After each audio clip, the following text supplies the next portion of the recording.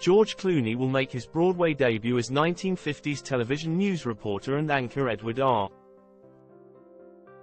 Murrow in a stage production of his film, Good Night, and Good Luck. The production will debut in spring 2025 at one of 17 Broadway theaters owned by the Shubert Organization, according to a statement. The 2005 movie, co-written by Clooney, 63, and Grant Heslov, starred David Strathairn as Murrow in the early 1950s, when he challenged the red-baiting antics of Sen. Joseph R. McCarthy, R-Wis. Clooney's work on the black and white film, including as its director, earned him nominations for the 78th Academy Awards in 2006.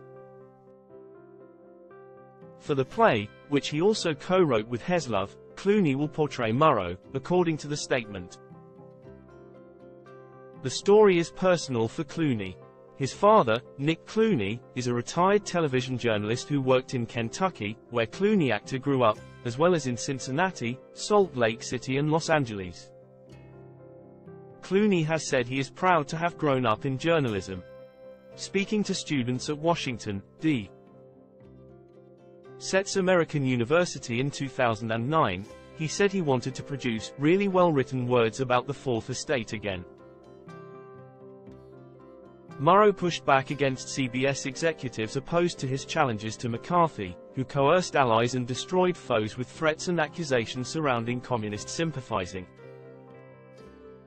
Tony Award-winning Broadway director David Cromer, who will direct, said in Monday's statement that Murrow operated from a kind of moral clarity that feels vanishingly rare in today's media landscape. Quote,